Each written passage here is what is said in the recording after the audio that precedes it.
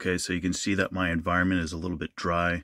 It's managed to crack my agar around the edges there, and as you can see on the left I have a satellite mold colony, but I was able to take out a biopsy punch before that colony had taken root. You can see where there's a zone of inhibition there where the two species of mycelium are not meeting, but I managed to get a clean transfer before that anyways.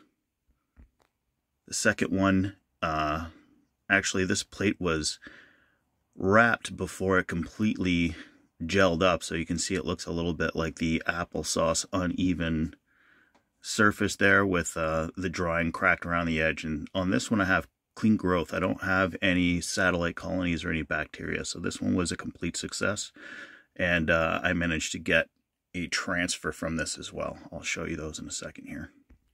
As you can see on the right hand side there where I cooled my punch, the circular holes there, and this is the clean transfer taken from that plate that had the satellite colony. And this is from the other plate. Now you can see where my scalpel had dipped twice into the agar there, so it looks like there's a satellite colony, but it's not. It's the same species there. So I got two clean T1 transfers and no problems, all open air, and it seems to be coming along quite fine.